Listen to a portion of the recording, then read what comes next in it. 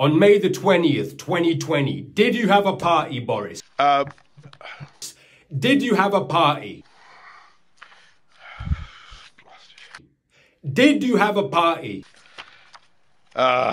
Your private secretary, Martin Reynolds, sent an email out to 100 people to have this Kotarami party. We could only meet one person outside and we had to keep on walking like some kote panchot there.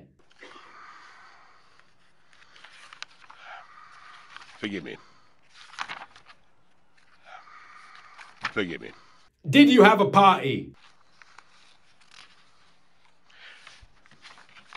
Forgive me. Stop bumbling about, you bumbling Etonian bastard. Are you muttermaling up there? Are you choking the chicken up there? As we all must. How many kids have you got? Not enough. You got more kids than Shabba ranks. And counting. How much pum-pum was at this party, Panchota? But I loved it. Who's the last person you had a relationship with? The pig that looks like a hairdryer. You dirty Kanjar Panchota. To Peppa Pig World. Peppa Pig is not even halal, you dirty Kanjar Panchota.